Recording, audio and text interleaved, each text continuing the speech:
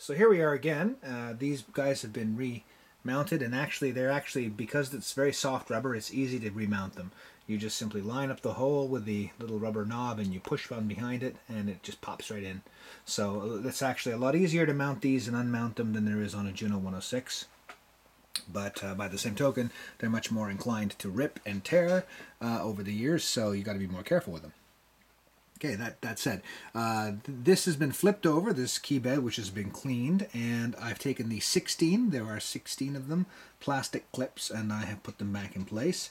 And just a note to you, I've got this information back by looking at the original teardown video.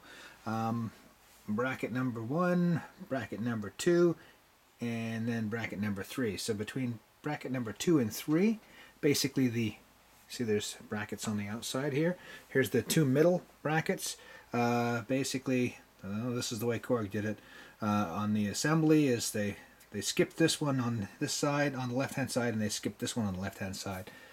Otherwise, you would need 18 of these, but there's only 16 in the kit. So there we go. I'm just going to flip this over now, upside down, drop these through the holes that you see there, have the clips grip the edge of the circuit board here, and then we'll be remounting all of the brass machine screws that hold this board down, and then this key bed will be ready for the keys, and we'll get onto that next.